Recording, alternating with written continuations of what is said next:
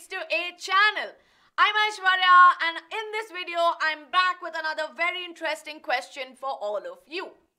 Is a water bird's feather waterproof? Well, when you think about it, right, it's a very interesting question. Also sounds very rhyming, right? Water bird, waterproof. So we're going to understand this a little bit in detail. But before I go ahead, I want all of you to make sure that you hit that subscribe button and you hit that like button to show us your love. But in case if you're wondering why should I hit that like and subscribe button, then please watch this video till the very end and then you will know why you have to stay subscribed to our channel. So without wasting any more time, let's figure out, is a water bird's feather really waterproof?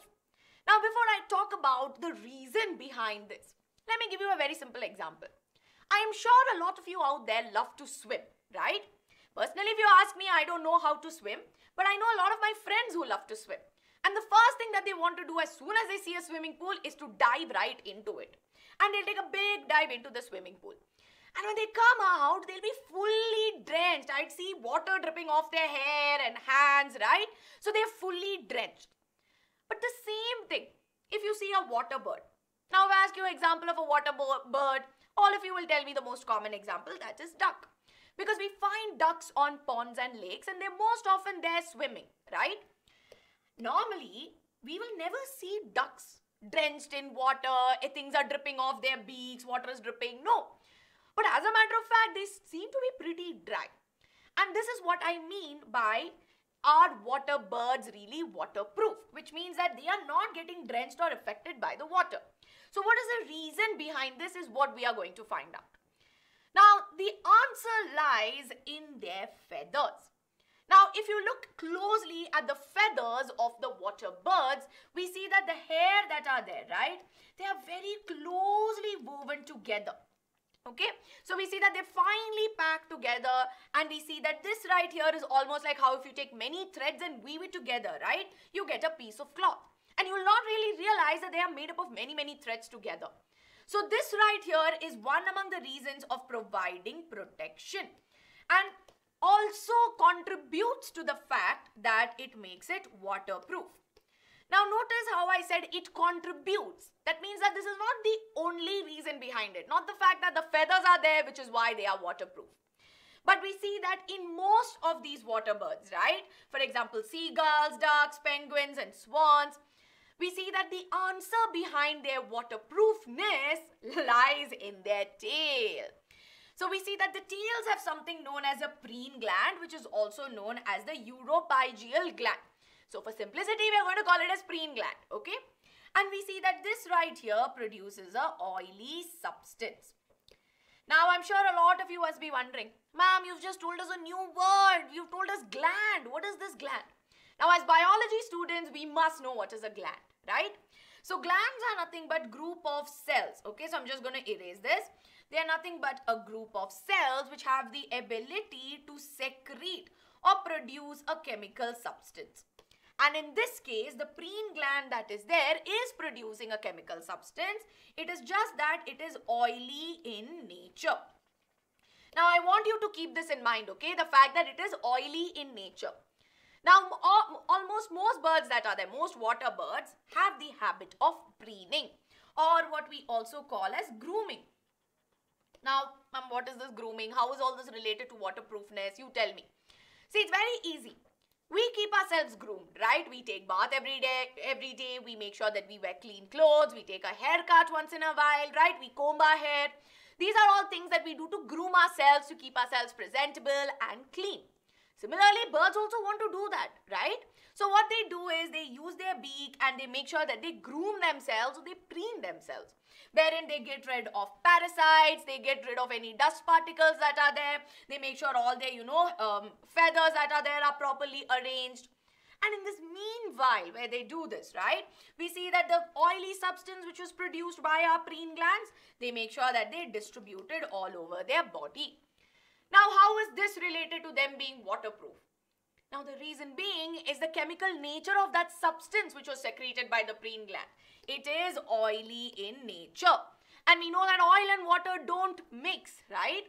So if there's an oily layer all over their body, we see that they don't tend to get drenched, which is what actually keeps them dry when they are even in water. So this habit of preening that we observe in water birds like swans and ducks is what actually keeps their body waterproof, apart from the feathers that they possess all over their body. Now, I'm sure all of you must be wondering, okay ma'am, you told me waterproof, we see this in water birds that are there and they have preen gland, they're producing some oily substance. What about the other birds, the ones that can fly all over? Do you think they also do preening? Do they also have a preen gland? Well, yes, they do. Because grooming is important. No, it's not that only water birds have to keep themselves groomed. Even the other birds, the aerial birds, right?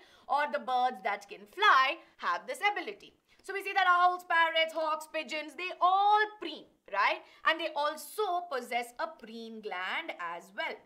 It is just that this preen gland that is there, no, it will not produce an oily substance per se, but rather something which is a little more powdery in nature. And as it gets spread along, it becomes sticky and it makes sure that this is utilized to keep their body dry throughout. So in this case, is it right for us to say that all birds have waterproof feathers? Well, to some extent. But we know that all water birds that are there, which we find in ponds and lakes, right? We know that their feathers will be waterproof. Yes? So now I hope you found the answer to the question that I asked right in the beginning. And now I'm sure that if this is the first video that you are watching in this channel, now you will be convinced to hit that subscribe button, because in this channel, we always ask some interesting questions and give you the answer for it. And if you found this video helpful and you want more such videos, do let me know in the comment section below. And of course, if you are new and you have not heard about ANTHE, ANTHE is nothing but the Akash National Talent Hunt exam, which is happening in November. And we see that this right here is your gateway into writing competitive exams.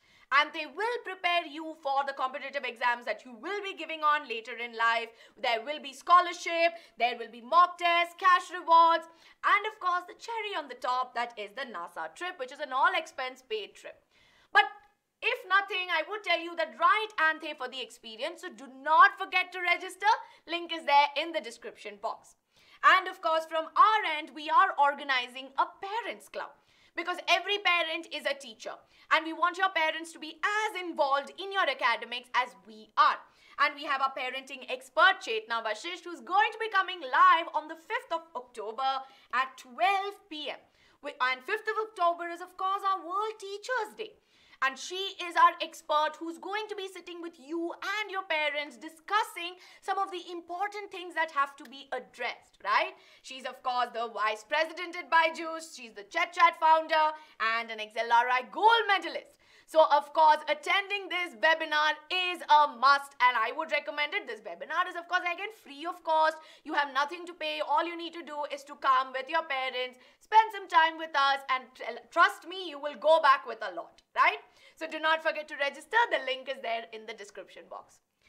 So you see, in our channel, we always have a lot of interesting things lined up for you. So if you love this video, make sure you hit that like button. Let me know in the comment section if you want more such interesting ones. Share it with your friends and stay subscribed to our channel. Hoping to see you more with more interesting questions. Bye-bye.